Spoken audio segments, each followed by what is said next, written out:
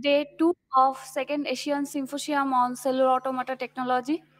Yesterday we had two sessions. First session was the beauty of cellular automata, and second session essentially started with the technical talks. But today we will be having two keynote sessions and two technical sessions, paper presentations mainly.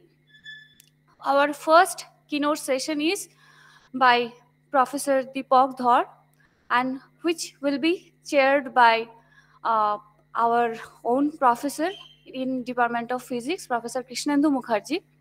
I just introduced Professor Deepak Dhar here. Professor Deepak Dhar is a renowned theoretical physicist who is widely respected research on statistical physics, and Dhar graduated in science from the University of Allahabad in 1970 before earning a master's degree in physics from the IIT Kanpur in 1972. He secured his PhD degree from California Institute of Technology in 1978. Professor Dhar's interest is in statistical physics. He has worked in the area of fractals, self-organized criticality, percolations and animal problems, and slow relaxation is in magnets and glasses. In 2022, he became the first ever Indian scientist to be chosen for the Boltzmann Medal, the highest recognition in statistical physics, awarded once in every 3 years by IUPAP. Dhar has been awarded the Padma Bhushan in 2023. He is the winner of the TWAS prize and also an elected fellow of the World Academy of Sciences. The Council of Scientific and Industrial Research, the apex agency of the Government of India for Scientific Research, awarded Professor Dhar the Shanti Swarup Bhatnagar Prize for Science and Technology, one of the highest Indian science awards, for his contribution to physical sciences in 1991. Currently, he is a distinguished professor at the Department of Physics at IISER, Pune. So, yesterday we already have listened to some of his discussions on different topics, but today we'll be having a purely technical session from him. So, on behalf of the ASCAT, I invite you once again, Professor Dhar, here, and over to Professor uh, Mukherjee for the session. Please welcome.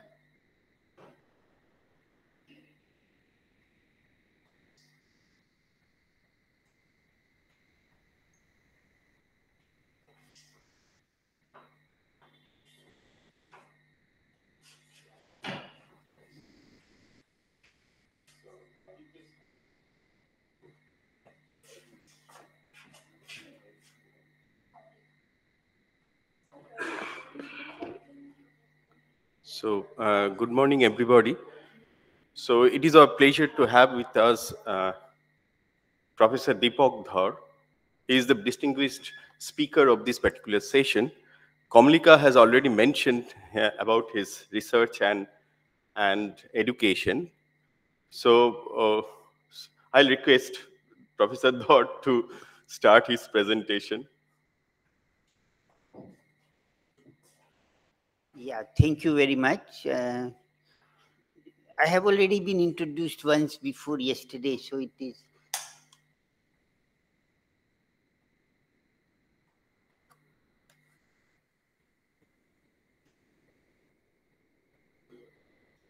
It will be convenient, right? Okay, yeah, this is more convenient. Okay, can people hear me? Can people hear me? Okay, it's good? Okay, so, well, let me start by thanking the organizing committee for inviting me to this meeting. And it was very interesting to learn about all kinds of different applications to which the cellular automata are now being used. Of course, I didn't understand everything, but still it is very nice. So I will tell you about the cellular automata from a physicist perspective. And so this is saying modeling physical systems with cellular automata. So there are systems in real life which we model, and so the modeling, if you want to make it simple, turns out to be more or less a cellular automaton model. So that is how I got to this subject. I have studied some cellular automata in my research career, but I don't have any great feeling for the cellular automaton rules in general. I typically apply them to a specific problem and try to understand how that behaves. Anyway, so let us go on.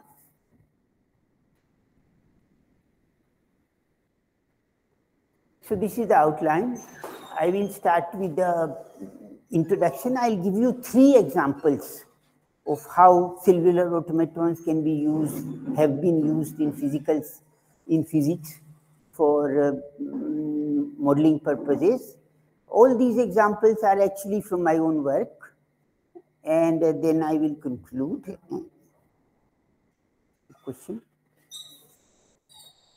Okay, so so this is about simple modeling. The world we live in is very complex and bewildering.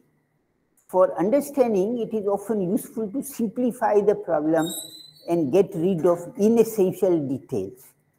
Then we get a more tractable problem, whose understanding helps us get a better idea of the original problem as well. Okay.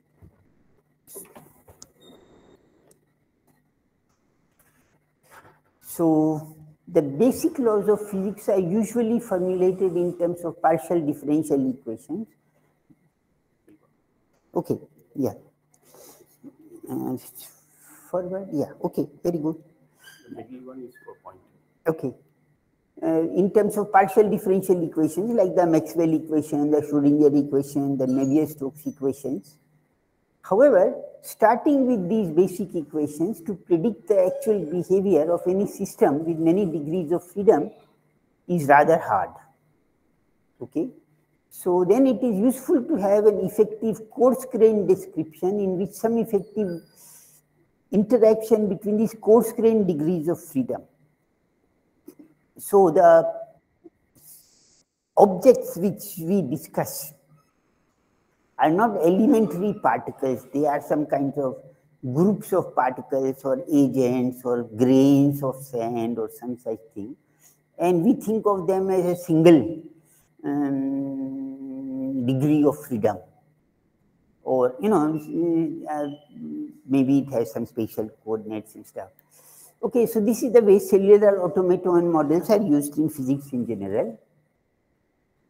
So sometimes study of such simplified models is ridiculed as a spherical cow approximation. I'm sure all of you have heard of this thing. And at least in my own work, people have sometimes said the same thing. They say, oh, you are studying some toy model or uninteresting model or not sufficiently realistic model or some such thing. Useless, to be precise. Okay?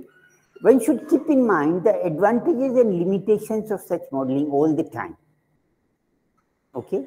So, for example, in the original problem of the spherical cow, the question was posed like this, that there is an Arab emir and he had a stable of horses and he wanted to, you know, give them the best food possible. So he employed some technical people who will decide how much food to give. And a physicist was asked to find out how much food should be given to a horse. And so he said that, you know, as far as physicists are concerned, horse can be taken to be a sphere because they have a mass and they generate heat, and I would, you know, that in the end that decides how much energy you need per day. So if you want to calculate the daily food requirement of animal of a given size, so food for a horse versus food for a goat, the ratio of these is pretty well determined by the spherical cow approximation. It is not so bad. It is not so stupid. Okay, one should not, of course, say that a horse is a cow. Oh, sorry, horse is a sphere. That is stupid. But for our purpose, horse can be approximated by a sphere for the calculation I want to do. So I had just used this word spherical cow, and one of the students pointed out that he didn't know this is the first time the justification for the spherical cow approximation is being given. So I'm giving it to you, just so that you will also know what is a spherical cow actually. Okay. So in this talk, I will try to illustrate this process of simplification, abstraction, and effective description in terms of coarse-grained degrees of freedom by 3 examples. So, all these things are very important. In each case, I will start with the physical phenomena and try to outline its salient features. So you are given a physical phenomena, you have to identify the kinds of things you consider are critical things that you want to be able to address, model. Okay, so these are the salient features. Then we construct a simple model in which which has the essential ingredient needed and not much else. And lastly, I will indicate how the simplified model is analyzed and the kinds of questions that can be answered using this analysis. So of course, quite often the analysis is tough, and we will not actually give you the analysis that will, for each of these problems, it will take a whole lecture by itself. So I will just refer to the fact that it can be done. But that is, you can read up the original literature for finding details. Okay, so first let me start with self-organized criticality. So many extended, driven, open, dissipative, non-equilibrium systems in nature show steady states that have long-range correlation. So this is a very long sentence with many adjectives. Each of them is very important. So, you have systems which are non-equilibrium systems. They are not in equilibrium, and the physics of non-equilibrium systems is not so well developed. They have dissipation in them, and there is some energy current which goes in and out. And so this is driven and open is more or less similar in this context. And extended means they have lots of degrees of freedom. And we want to understand these systems, and quite often they show long-range correlations. So these systems, long-range correlations in equilibrium state mech were known, but they occur only when you go to the critical point. And critical point requires fine-tuning. But in non-equilibrium systems, you can get to a critical point without fine-tuning. So these systems were said to be self-organized. They organize themselves to be at the critical point, and that is the word. So the examples of such systems are earthquakes, solar flares, neuronal activity in the brain, biological extinctions, and all these kinds of stuff. The idea is best illustrated by the paradigmatic example of a sand pile, which has served as the paradigm. So sand pile model. So consider a sand pile made by dropping dry sand slowly on a flat surface. So you get a pile like this. So what happens when you keep on adding sand? As we drop sand, initially the mass of the pile grows, but it saturates to a limiting mass and extra added mass slides off. So we are looking now at the steady state of a pile in which we keep on adding sand and sand keeps on going off. In this steady state of the pile, the shape of the pile is roughly conical with magnitude of slope of the surface at each point is roughly constant. So that is called the angle of repose. So now if you drive the sand pile slowly by adding a grain at a time, what happens is that the steady state of the sand pile, sometimes the added grain just goes and sits at the point of addition.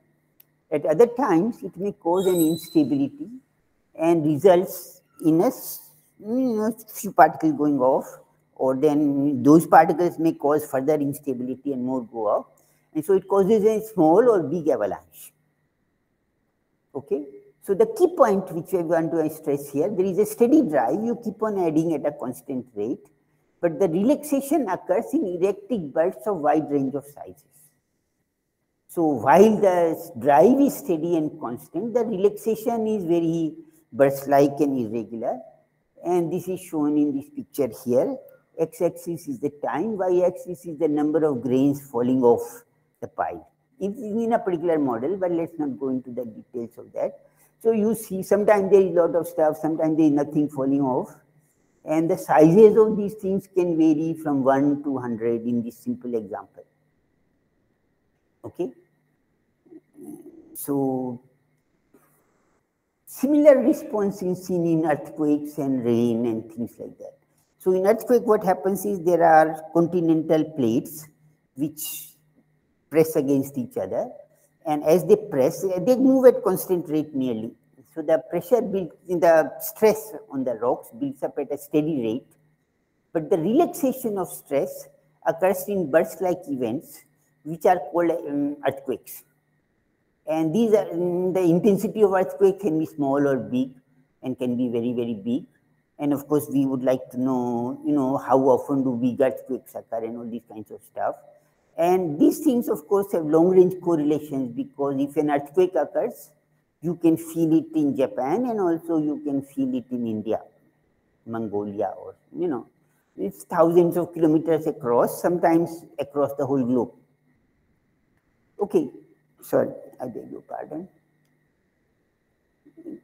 All these systems have slow drive and local threshold relaxation and possibilities of growing avalanches. In rain, what happens is that water evaporates from the oceans to the atmosphere. Then it has to come out of the atmosphere, but that occurs in rain. And rain is an infrequent event. For many days, there is no rain. Sometimes there is some rain here or there. So it's a patchy relaxation. And people would like to understand how the statistics of rain occurs. And these kinds of theories can help to explain that kind of a phenomena. So right now, the only thing we are focusing on is burst-like relaxations. Okay. So now I make a cellular automaton model of sand piles. We consider a square grid of size L by L. At each side, there is a non-negative integer Zi, which gives the number of grains at that side. The sides will be said, if the height is 0, 1, 2, 3, they are said to be stable. So now, if the height becomes more than 3, then that site is said to be unstable. And what we say is that if the site is unstable, a toppling occurs. And toppling occurs, then one grain is transferred to each of the neighbors. So the number of grains at that site decreases by 4, and one grain is transferred to each neighbor. Now, if the toppling occurs, so if you transfer to the neighbor, that site may now become unstable, and that will cause it to topple, and then it will throw out grains, which we may make other sites also unstable. And so, there is a possibility that you can have a very big event. On the other hand, sometimes you add a grain, it may just go and sit at one place, and there may not be any avalanche whatsoever. So if a toppling occurs at a boundary site, grains are transferred outside and they are lost. So that is the dissipation part. You keep on adding grains, they keep on getting lost. There is a steady state and there is a burst-like relaxation. So this is illustrated here in a very simple 3 by 3 lattice. You start with some heights, you keep on adding here, then it becomes 4. 4 is unstable. So this throws out particles, this becomes 0, but these two become 4, 4, then these have to topple. This on toppling throws out one particle to the right, one to the right, this becomes unstable, and eventually you get a stable configuration again. Now you will add another grain, and then it may cause toppling, it may not cause toppling, and you keep on evolving like this. Okay, so that is the simple model. So we start with a stable configuration of the pile, add one grain at randomly chosen site. If that is stable, do nothing. If it's unstable, we topple at the site, transfer the grain to the one or more neighboring sites. These are also toppled, and then till there are no unstable sites left. At this point, we add another grain. We keep adding like this and study the irregular activity in the steady state of the sand pile. And this activity looks like this. This is for a 100 by 100 lattice. Okay, theoretical analysis. So that's the model, that's the definition of the model. How can we study it?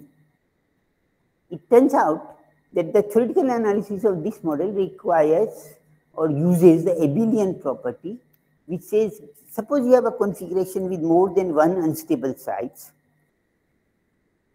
then you can topple at first this one and then this one, or first this one and then this one, and you get the same configuration, which may still be unstable, in which case you can again choose to topple in whichever direction you want.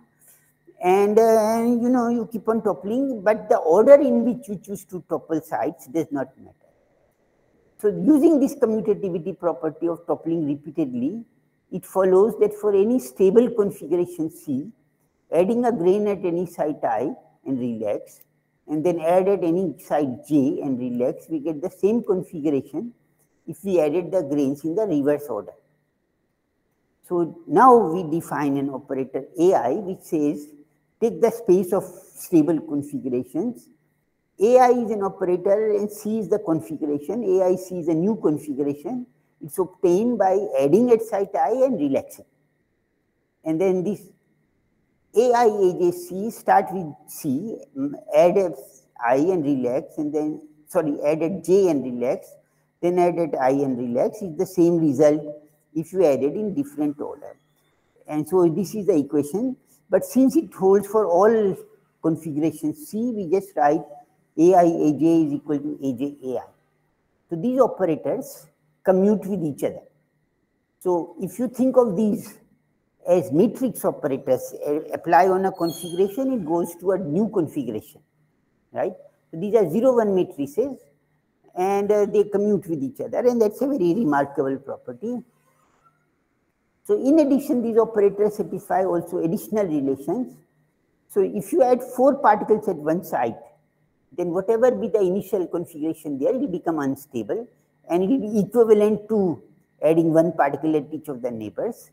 So this says AI to the power 4 is equal to product over J, AJ, where product is over the 4 neighbors of site I. At the boundary, there are fewer neighbors, and you know that is how the relation goes. So these two equations actually, this AI AJ equal to AJ AI, and these equations too define a set algebra satisfied by these operators A, and this is a semi-group under multiplication. But so if you multiply a lot of A's, one half, you know, you start with the configuration, add something, that's A1, A2, A7, A20, then you can take this string of A's which you multiply, and then you can commute them and put all the powers of A1 at one place. But if this power is more than 4, you can reduce the power by using this reduction rule, because bigger powers can be converted to smaller powers. And so then this semi-group can actually be shown to be a finite abelian group acting on the set of recurrent configurations of the sand pile. And then using this group structure, one can deduce quite simply several properties of the sand pile. These I will not explain in great detail, but it says that only a very small set of stable configurations are actually recurrent, which occur again and again in the system, and these occur with equal probability. The 2-point function Gij, which is defined as the expected number of topplings at J when I add at I, can be calculated exactly. This is a response function. You add something and this perturbation, how much effect it has on some other side J.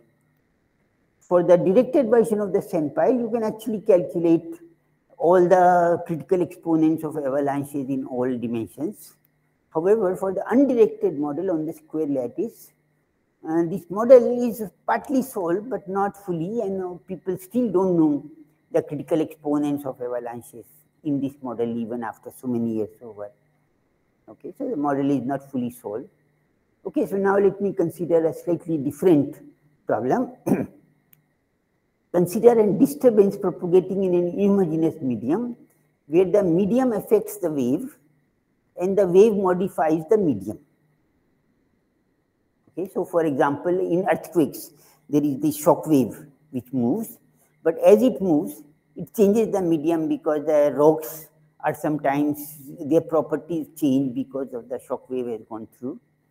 Or epidemics, because there is a wave of epidemics which goes through a population, but the people who are left behind, their immunity levels are affected by the fact that they have been affected once.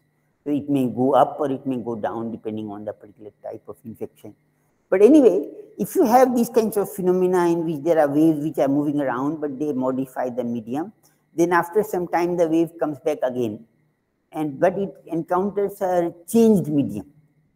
And so there is a self-interaction between the previous thing and new infection, which provides a long-term memory in the system, which is non-trivial. So such a system shows long-term memory, and as the wave encounters the medium, then it returns. The Eulerian-Walker model is a very simple cellular automaton model to study this phenomenon. Okay, its historical roots are in the Langton ant model. This is a cellular automaton meeting, so I'm sure a large number of you know the Langton ant model. So those of you who don't know, let me just say that it's a two-dimensional Turing machine. So there is some head, reading head, which is called an ant. And depending on what is there and its internal state, it moves to one of the neighbors. Then it reads the new head, and then depending on its state, it can change the character written there and move to the nearest neighbor and so on. It keeps on going. It's just a two-dimensional Turing machine, but depending on the rules of evolution, and we will take very special rules. So this is the definition of the model. A model may be defined on general graphs, but for simplicity, again, let us take L by L square lattice with periodic boundary conditions. At each side, there is an arrow that points in the direction towards one of the four neighbors. So there are four neighbors at each side on a square lattice. There is an arrow at each side which points in the direction of one neighbor. In the initial state, the direction of each arrow is specified. You tell where is each arrow in the beginning. Now the walker starts at the origin and performs a deterministic walk using the following rule. When it arrives at a site, it rotates the arrow 90 degree clockwise or anti-clockwise,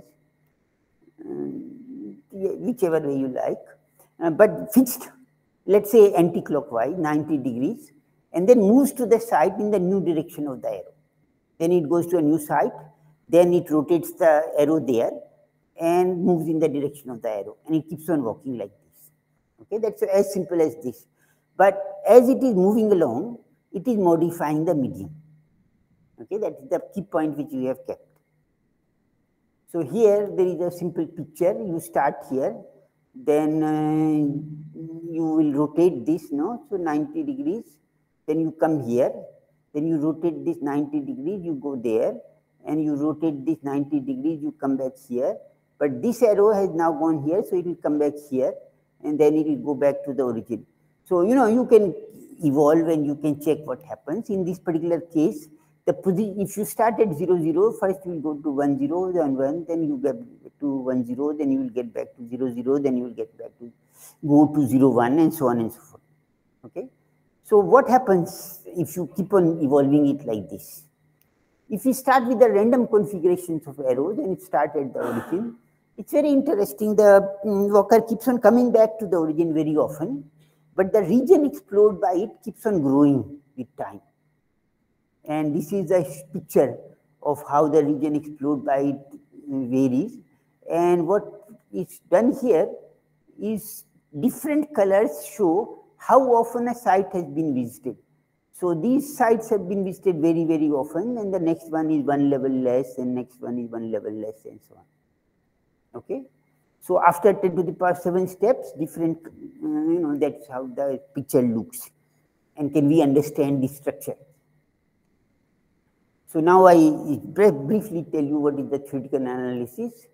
As the set of configurations available to the system is finite, eventually the system will come back to original state, and it will go into a cycle. Okay, this much is clear. The interesting point is, normally you would expect the cycle length to be very big. I think there were lots of talks about cycle lengths in Markov chains before. This is one of them. And but it turns out that in this case, the period is actually very short. It's exactly equal to 4L squared. And this period is independent of the initial configuration. Whatever configuration you pick, it will end up in a cycle of length 4L squared. And in this periodic orbit, each bond of the lattice is transversed exactly once in each direction. It's an interesting, amazing result. And even more remarkable is the fact that this property holds for arbitrary, simple, undirected graphs. This justifies the nomenclature because Euler circuits are the circuits where each, a Walker goes through, but it visits each bond. Okay, so this is the Eulerian Walkers. So one can consider a sandpile variation of this model. One considers open boundaries, the Walker. So here the Walker keeps on going round and round, and it goes into a cycle. But you can consider a sandpile-like variation where if it goes to a boundary, then it can leave.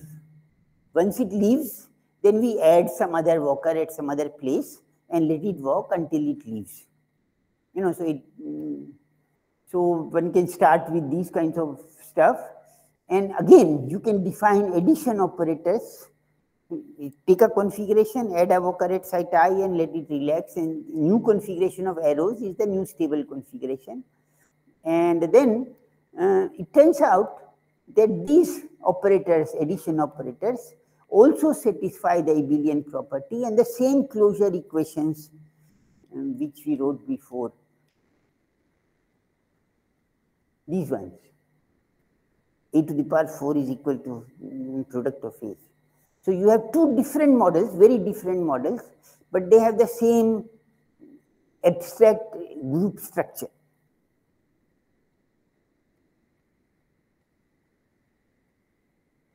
Okay.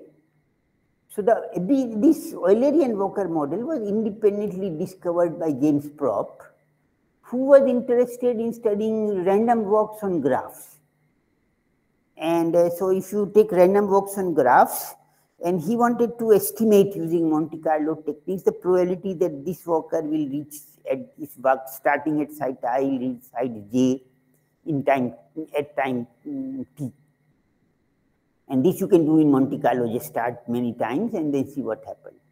He wanted to reduce the variance of the estimate of the probability of transition from x to y in time t. And so instead of saying that, you can go randomly anywhere, he said that if you sample all the directions with equal probability or equally often, then you will do better. And he tried it and it seems to work, and this is the model he came up with. So the variance can be reduced by changing the dynamics to Eulerian rules. That was his motivation for studying this problem. So more generally, the Eulerian Walker's problem is considered a prototypical model of de-randomization. So in computer science, we know that there are lots of algorithms, lot of problems which are very hard problems, like NP-complete problems. However, for these problems, often there is a random algorithm which is pretty good. Okay, so people study these random algorithms. But then it was realized that all these random algorithms can be converted into a non-random algorithm. That is called de-randomization. And So you can construct a deterministic de-randomized algorithm, because the de-randomized algorithms are easier to analyze theoretically. So, however, the kinds of questions of interest to physicists are usually about long-time steady states, which may not be of immediate interest in computer science. So, I don't think computer scientists will want to keep on evolving some stuff until it it comes back to the same place many times, right? So, questions are somewhat different, but at least the initial model is very similar. And some of the analysis, some of the results we use can be obtained from this kind of structure. Okay, so now I want to discuss a third problem, which is called calving of glaciers. So I'm sure that these words are not familiar to you. So glaciers, of course, are frozen rivers, but they are frozen on top, but there is liquid below which makes them move. Okay, so they go to the sea. Near the sea, there is water in the sea which is liquid, but the ice is here. So the warmer water kind of tries to liquefy, and it breaks, cracks appear in the ice sheets, and these cracks then fall into the sea. And then, more cracks appear and the thing keeps on flowing. But the rate at which this ice flows into the sea is very important in the current age of climate change, because how much ice from the poles goes into the sea determines how the sea level rise. And it is very important that the rise should not occur too soon, otherwise Kolkata will be underwater. Okay, so there was a paper published in Nature Geoscience called Termini of Calving Glaciers, a Self-Organized Critical System.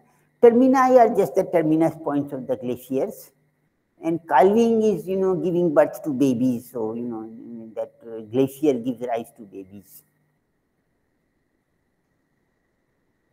Okay, so here what these people did was they took some ice sheet and they had a very complicated model of cracks which develop in the ice sheet, and then you study these cracks, and this whole thing can fall down in one go.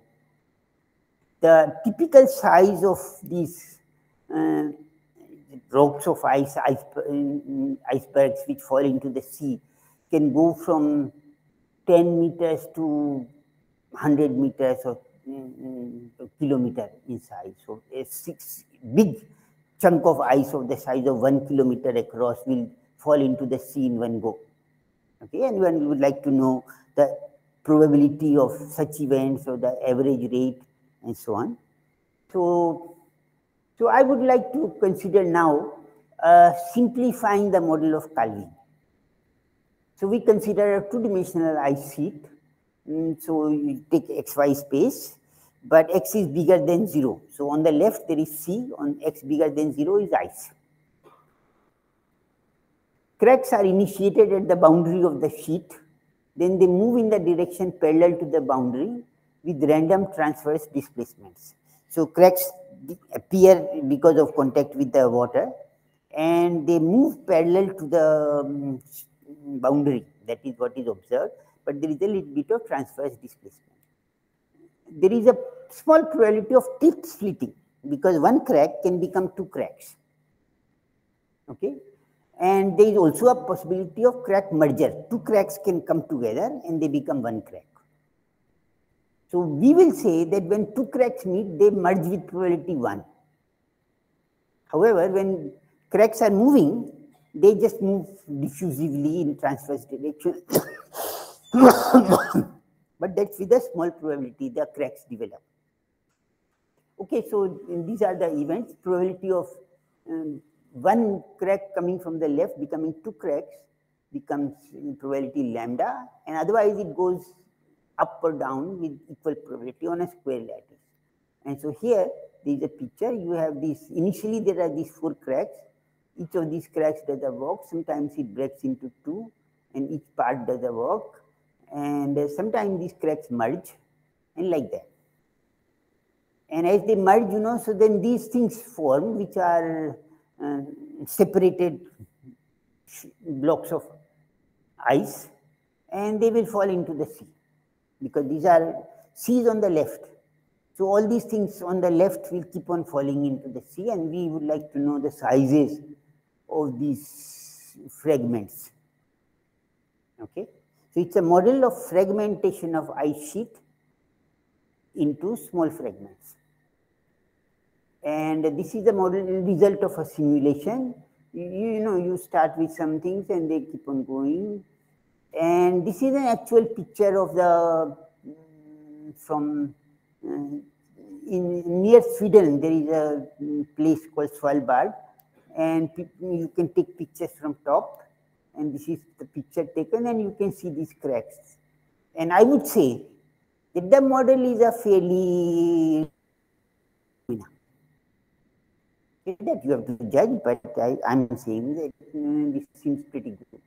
So now, so in this model, what we can do is we can determine the distribution of sizes of these fragments in this simple model. Okay, the result is some airy function, but let's not get into that detail just now. So we discussed 3 examples of cellular automaton models: sand pile model, Eulerian Walkers, and fragmentation of a sheet.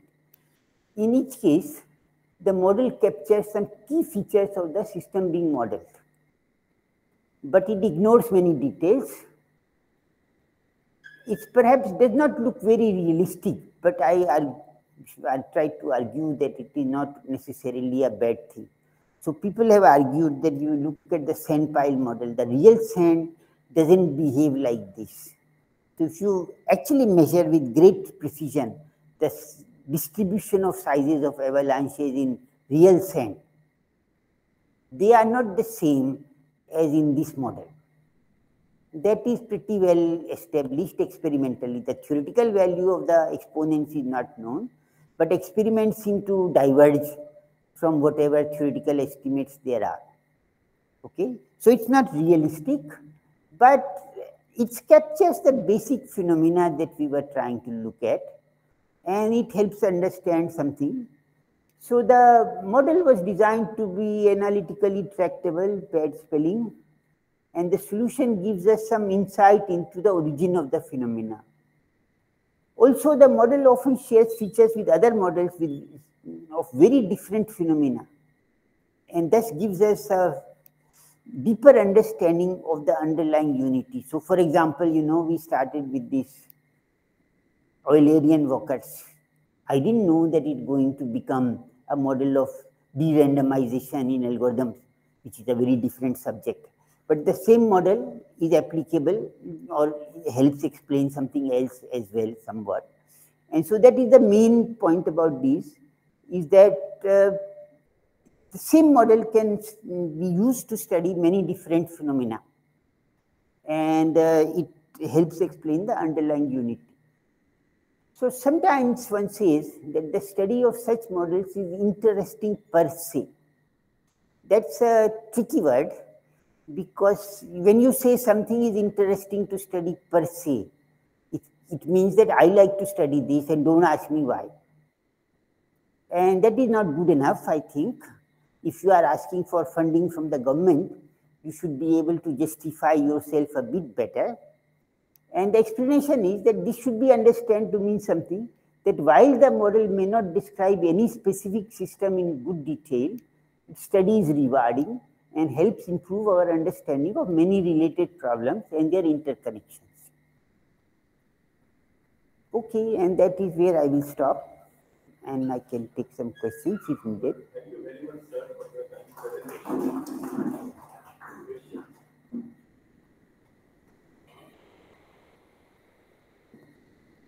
The last point you talked about universal. So that means, do the microscopic details really matter in describing the macroscopic physics? Okay, so this point is actually important. So suppose I want to understand these glaciers. Yeah. Suppose I want to understand something like glaciers. So I'm hoping that there is a general theory of these things possible. Then the glaciers in North Pole are similar to the glaciers in the South Pole are similar to the glaciers in Himalayas. That is a universality. If this universality is not there, then it is much harder to, you will have to have a theory for each separate system. So when we look at Himalayan glaciers versus the polar glaciers, of course they are not similar fully. But if you look at only some features, then those features will look somewhat similar. So I am saying that the universality is partly there and it's partly by choice. And you can always find something which is not the same here and there. On the other hand, you can find things which are actually similar. So the universality is our way of looking at stuff, and so we hope that the phenomena we are trying to study does have the description that I am providing. If it turns out that it doesn't work, then I will change my model.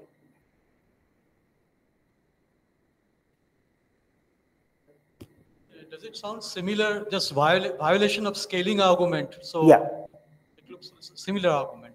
Yeah, of course. So the point is that if it happened that all the critical phenomena in benzene and in toluene and in hydrogen were all different, then there will be no theory of critical phenomena. The fact that we have a theory is contingent on the fact that there is a degree of universality in the system we are studying. Otherwise, it will be very hard to study the systems. Okay, and so you have to actually identify which things are common in the problem being studied. Then focus on those problems, and then hopefully there is a limited universality.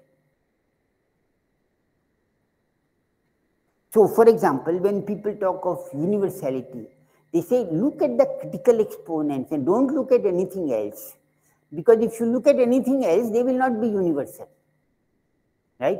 So we choose to look at quantities which are similar in different systems and then call them universal. It's a selection effect at some level. It's also required for a general theory to exist. Otherwise, you have to say that every phenomena is different, no general theory is possible. Then theoretical physicists should do something else, they should not do physics.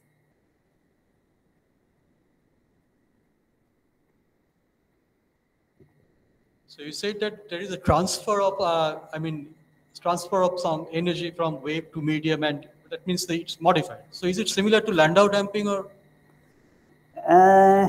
So I have not used these words, but of course there are some similarities. But people normally say Landau theory gives wrong exponents or something or the other. Okay, so it gives wrong exponents. It provides some kind of a theoretical description. You can improve on that description and get a better theory. At this level of discussion, I don't want to get into technical details of the Landau theory of phase transitions, but I'm saying that the very fact that there is a possibility of some general theory of phase transitions was appreciated by Landau or van der Waals or whoever. And so that's the first key observation, is that there is some universe generality of all these different phenomena have some common features. You identify those common features and look at them. Right? Afterwards, if you are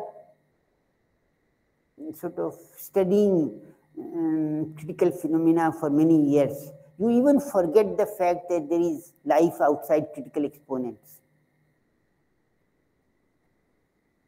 The true systems are not identical. You are only focusing on the stuff which are actually similar. Is it something like the massive mode? So that will basically... Again, this occurrence of a massive mode is also matter of why am I looking at massive modes? I can look at anything I want. And there are all these particles which collide with each other. They give rise to 30 other particles in the process of collision. So where is the massive mode there? It's a theoretical prejudice to look at these things. And we should do it. I'm not saying we shouldn't do it. But I think one should realize that it's a choice we are making of the way of description. Okay? So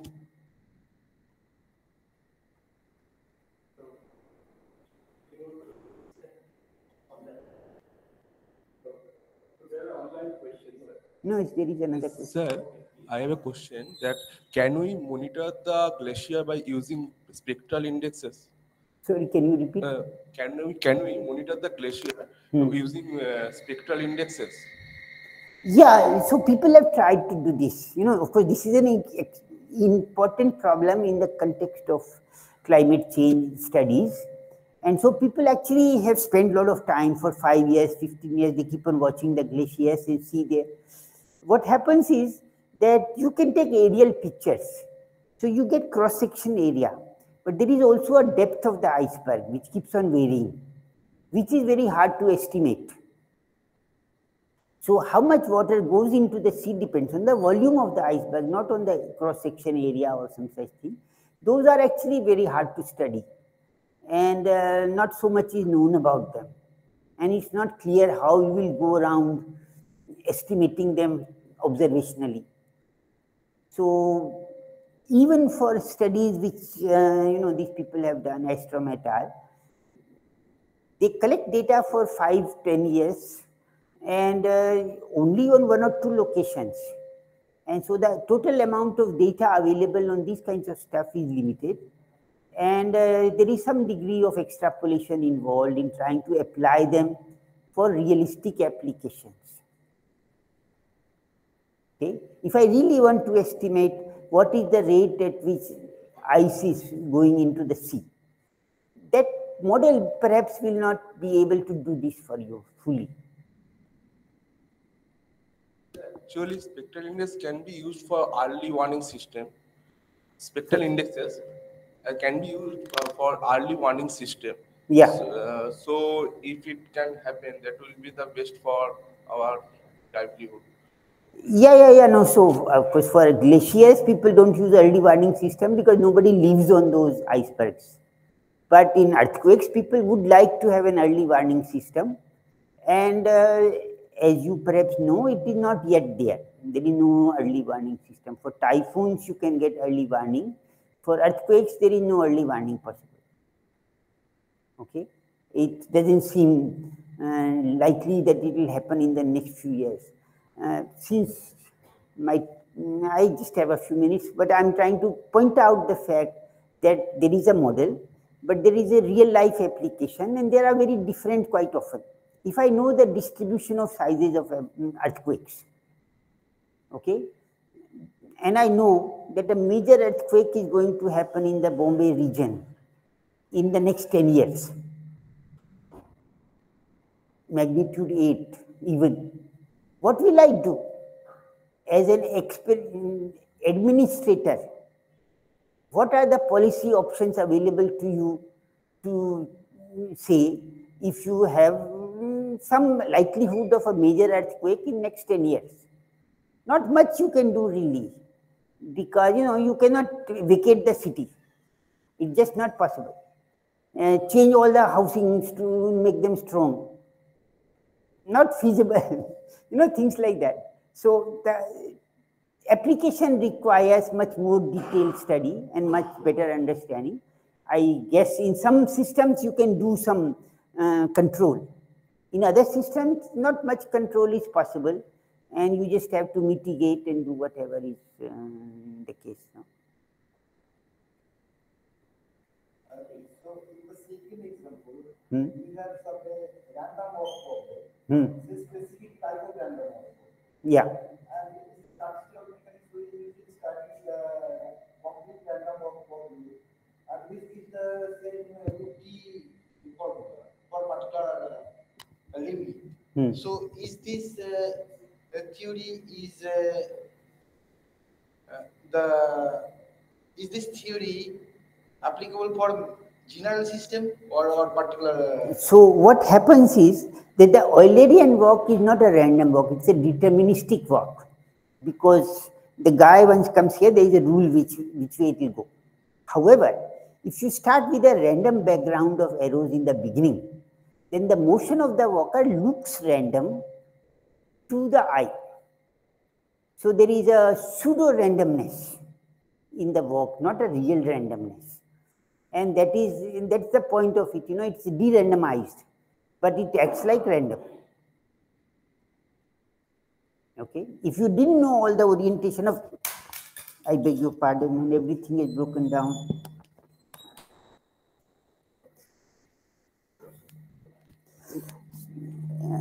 Feel here also. Okay, so I even forgot what I was trying to say. Yeah, so there is a randomness, but the origin of this randomness is in the initial configuration of the arrows, which you may not be able to observe always. Hidden data. Okay. I think there are a few online questions. Okay. The first one is from General J. Very interesting talk. Thank you. What is your opinion about quantum applications? Quantum application. I haven't thought too much about it. It turns out that some of these results are actually extendable to quantum random walks. If, there is some evolution operator, and you can check if some of these properties can hold there. I haven't studied it very deeply, so I cannot make a much stronger comment. The sandpile model will not show any change if we apply asynchronous in terms of update pattern according to your talk. However, if we apply information loss in the system, is the system robust or not? Okay, so I guess if you have a sandpile and you are trying to model it, I don't know what is information loss.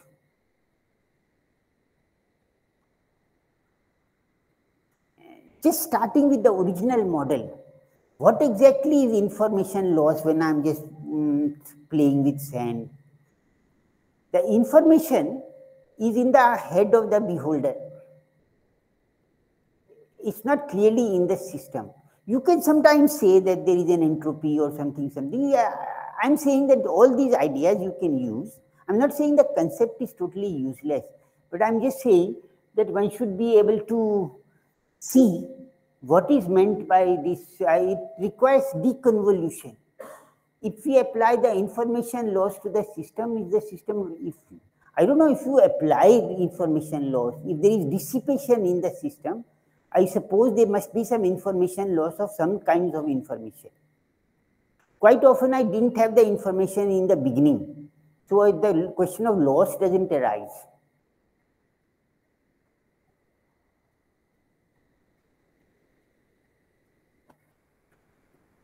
Okay.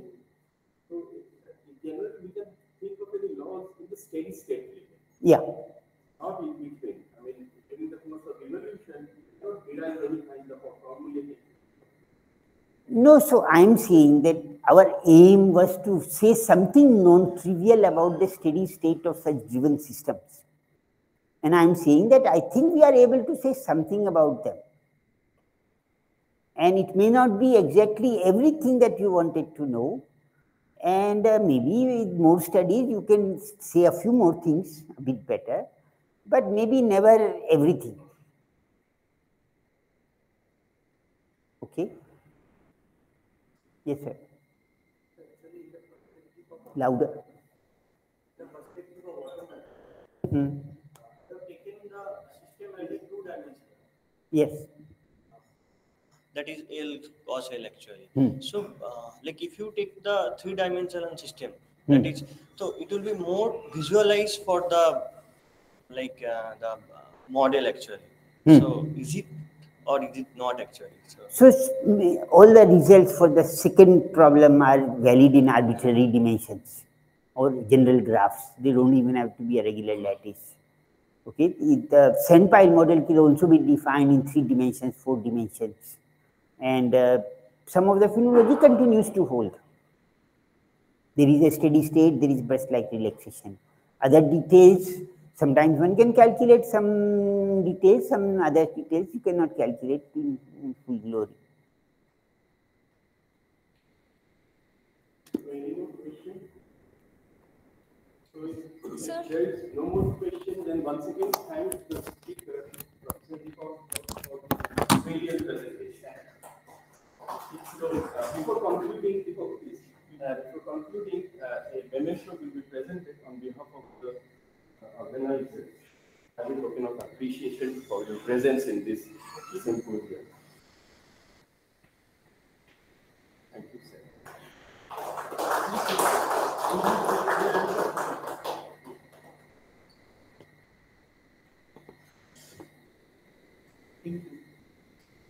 I now request on behalf of our ASCAT, Sukanta sir to give a small token of appreciations to our session chair for chairing such a wonderful session.